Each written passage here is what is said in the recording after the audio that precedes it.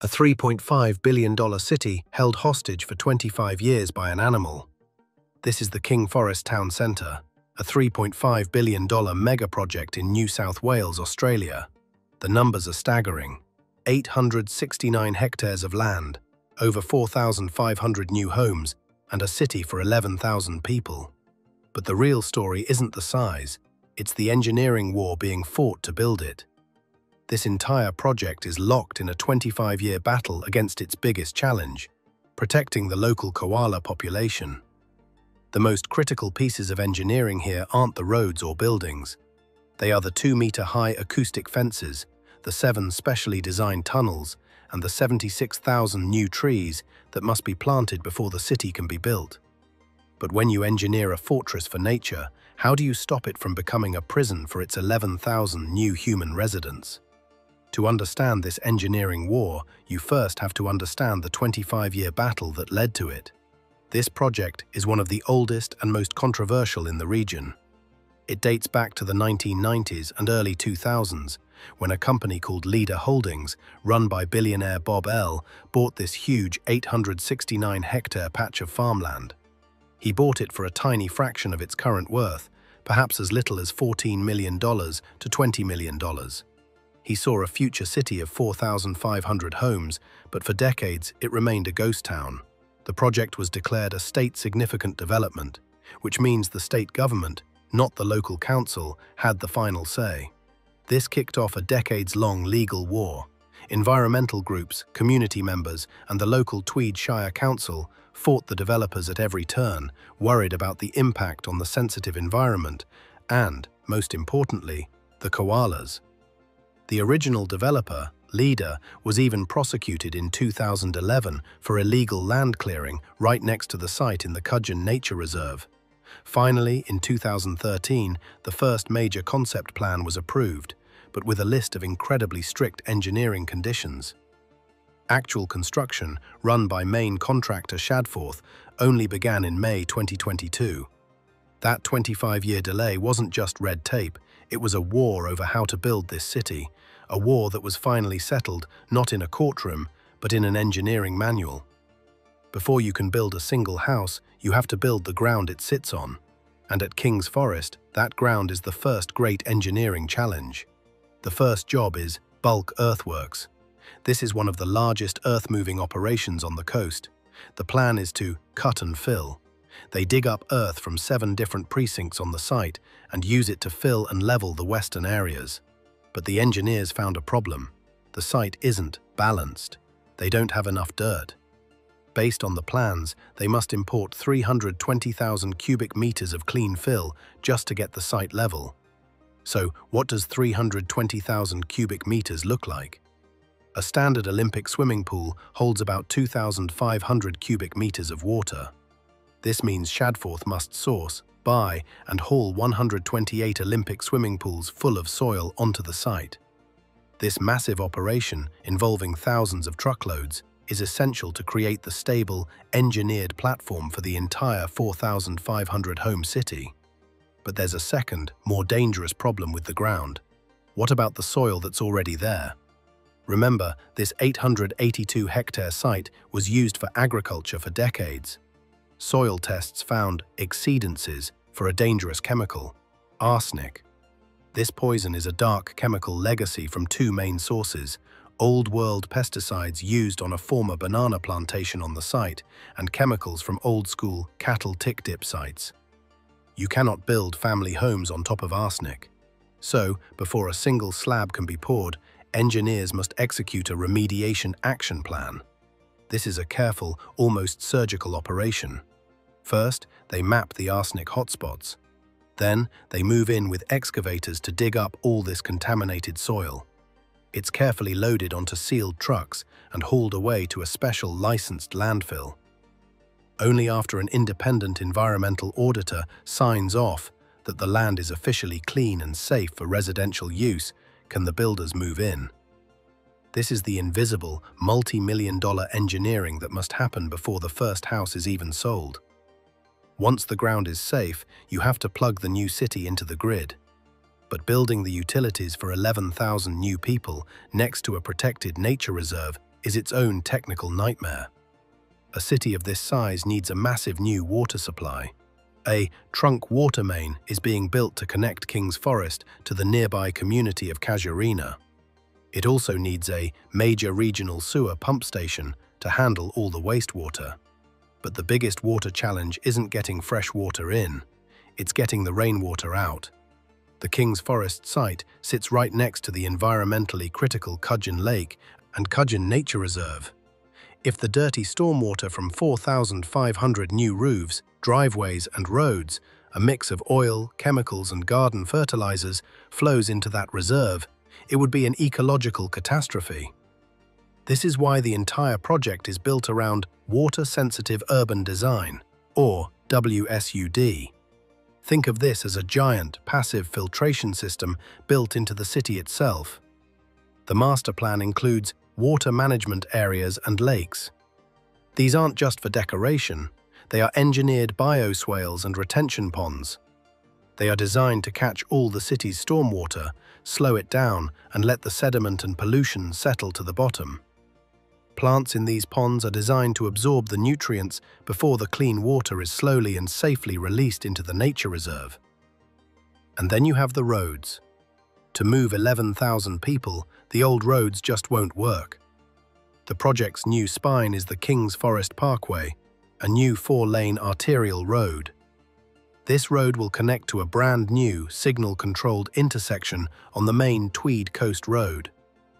This network is so critical that the New South Wales government has tipped in $18.5 million to help fund the $79 million road network, which includes duplicating the entire Tweed Coast Road to 4 lanes. This is vital not just for the new residents, but to provide high-speed access to the new, nearby Tweed Valley Hospital. But these new, wide, fast roads create the single biggest problem of the entire $3.5 billion project. How do you build a 4-lane highway through the middle of an endangered animal's home and not destroy it? This is where the 25-year war was fought. The solution is a masterclass in environmental engineering. The project's greatest challenge and its greatest engineer is the koala. The decades of legal delays all came down to one powerful document, the Koala Plan of Management, or KPOM. This plan is a set of ironclad engineering rules forced on the developer to ensure the koalas are protected from the 3 biggest threats a new city brings: habitat loss, dogs, and cars. First, the cars. To stop koalas from ever walking onto that new 4-lane parkway, engineers are building a $1.3 million koala exclusion fence. This is not your average fence. It is a 2-meter-high solid timber wall. That height is specific. It's too high for a koala to climb. It is also a certified acoustic barrier, engineered to block road and city noise from disturbing the wildlife. But its most important job is to be a funnel. The fence lines the new roads and wraps around the residential areas, creating a hard border between koalas and people. It is designed to channel all koala movement away from the houses and towards a few specific, safe crossing points. These crossings are the second part of the solution: 7 koala culvert crossings. These are concrete tunnels built under the highway. But the engineers can't just build a tunnel, they have to build a tunnel that a koala will actually use. Koalas are fussy. They will not walk through a dark, wet, scary pipe. So these are log culvert crossings. They are specially designed with furniture inside. That means logs, rocks and ropes are installed to create a dry, natural-feeling path. The entire legal approval of this $3.5 billion project rests on the hope that a koala will trust this engineered tunnel instead of trying to find a way onto the road. Finally, there's the problem of habitat. The developer has to replace what they are destroying. They are legally required to plant 76,411 new koala food trees. This is an enormous logistical challenge. You can't just plant a tiny sapling and call it a tree. These trees need years to grow before they are big enough to feed a koala. This means the planting, the ecological engineering, must be done years before the clearing and the civil engineering can even begin. The developer must also set aside over 300 hectares of land, more than a third of the entire site, as a permanent conservation area. This huge environmental and financial cost, locked in after 25 years of fighting, leads us to the project's new owners, and a massive plot twist. The very name of this project is King Forest Town Centre, Precincts 3 and 4. So, where is it? This is the central mystery of the project today. The town centre is supposed to be the beating heart of the new city, a mixed-use hub with shops, community spaces and housing. The original developer, Leader, submitted a massive state-significant development application for it, known as SSD 591-51965. This plan, designed by Raunic Design Group, was huge. It detailed 930 new dwellings, a new school, and a mix of build-to-rent and seniors housing. It even had a 20% affordable housing target. But here's the twist. If you look up that application today, its official status is withdrawn. The plans are dead. The 930 homes, the school, the affordable housing, all of it has been erased. Here is what happened. In August 2025, a new developer, Stockland, one of Australia's largest community builders, bought the entire Kings Forest project from Leader in a massive $620 million deal. This was a total takeover, and one of Stockland's first acts appears to have been pulling the plug on Leader's town centre plan.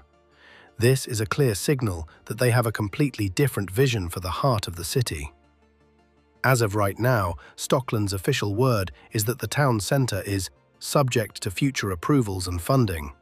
The project is back in the design and documentation stage, which means Stockland is starting from a blank page on Precincts 3 and 4. And withdrawing the town centre wasn't the only massive change Stockland made the moment they took over. The original 2010 concept plan had another massive feature, a 69-hectare, 18-hole golf course. Stockland has now officially removed it from the master plan. This is a huge pivot. A 69-hectare golf course is a 1990s idea that uses huge amounts of water and pesticides, a big problem right next to a nature reserve. By removing it, Stockland not only saves on environmental cost, but also frees up 69 hectares of approved land. The speculation is that this land will be used for something far more in-demand and profitable today: new aged care facilities or land lease communities. Stockland has inherited a 25-year battle and 25 years of community distrust. Their biggest challenge now is to prove that their new vision for the town centre and the old golf course land will finally deliver the community facilities, like libraries and parks, that the local council has been worried about funding for years. So, Kings Forest is a $3.5 billion megaproject, but it's really two projects in one. A massive civil engineering build and an even more complex ecological engineering fortress. The first new homeowners are expected to start building in late 2025. But the town centre at its heart is, for now, still just an idea on a piece of paper. The ultimate challenge remains: can you build a 4,500 home city in a koala's backyard and save both? Let us know in the comments what you think of this incredible engineering challenge. And for more videos on the world's greatest mega builds, be sure to like, subscribe to the Ultimate Mega Builds channel, and turn on notifications so you never miss an episode.